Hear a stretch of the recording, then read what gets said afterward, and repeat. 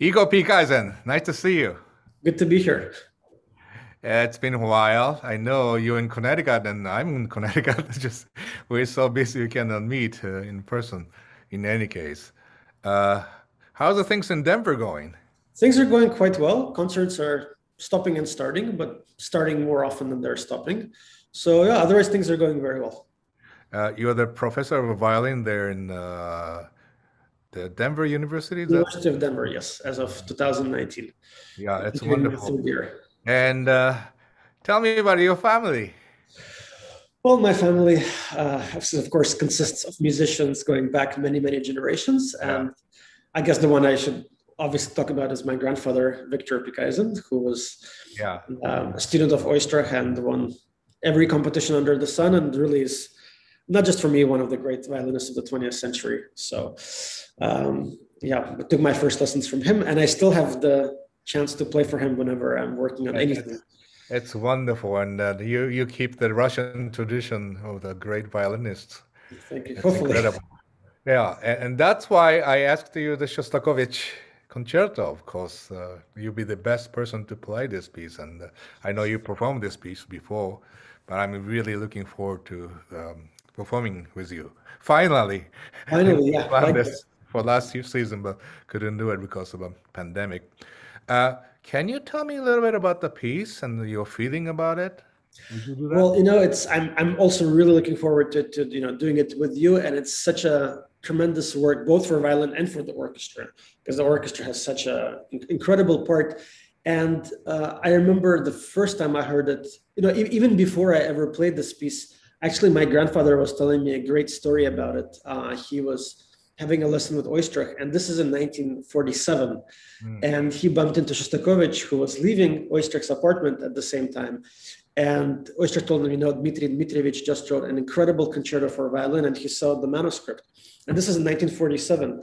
And it was the same week that, the anti-Jewish decree came out. That Mhm. was a very, very difficult time in Russia. And the concerto has a very famous, very blatant, brazen Jewish theme in the second movement. Yeah. And of course, when it came out, it wasn't premiered until many, many years later, until 1955. So it was put on the shelf. But he remembers, that meeting and seeing, it's still in ink. And then Wow. it was put away, and then he was there for the first performance. And Mhm. he said it was something else when Oistrakh and Raminsky played it together. So of course I grew up hearing that story, and it's also a concerto that you always want to play as a violinist, Mm. and hopefully you grow with it. But such a heavy yet very moving piece, like all Shostakovich, of course. I mean, it's so virtuosic, I mean, like last movement. I don't know how violinists could manage that. It's incredible.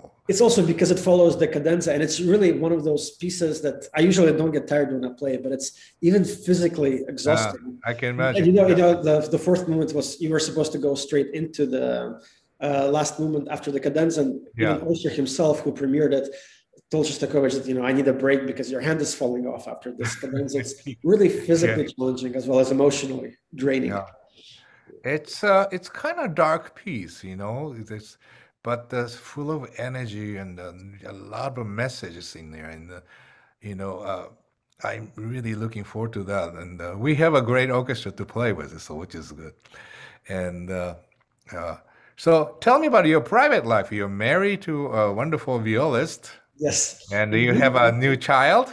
Yes, we have a 1-year-old who keeps me very busy and very, very happy, but makes me get up much earlier than I would like. Yeah, But your the life good thing is changed, she likes doesn't it? music. She likes music and she loves it when I practice. Of course, she tries to do it herself, Good. but I can practice around her, which is certainly a help.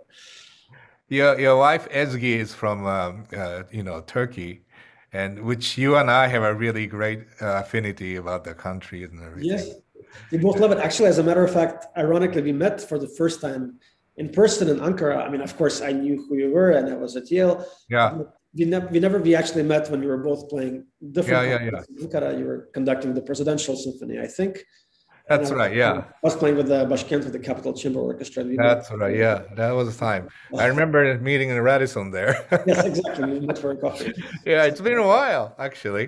And then we did a Tchaikovsky together with my other orchestra. Now the Shostakovich and So they're going really, through the Russian repertoire, but yeah, yeah. I mean, you're expert with that. Of course, someday we do something else, of course, yeah, but but I'm happy to do it. It's really, it's we'll really cover all interesting. the Russian repertoire first, all right? Yeah, we still have Prokofiev and Glazunov, and Yeah, yeah, yeah. So, well, did anything would you like to say to our audience? well, I'm really, I'm sure it's a message that has been delivered already, but I think as musicians, the thing we miss most about this last 18 months now is playing for live people. And we are very lucky to have Skype and Zoom and FaceTime to do something. But for me, there's nothing like being in the same hall with a live audience. So I'm really, really looking forward. I do mean it sincerely to share this with them, to be on stage, the live orchestra, and there is no substitute for it. So I hope to see many of them. I know that everybody's taking all the precautions, and that's great. But it's wonderful to be in the same space again, and there's nothing like it. So I really look forward to seeing them in January. All right. Very well said. Thank you so much.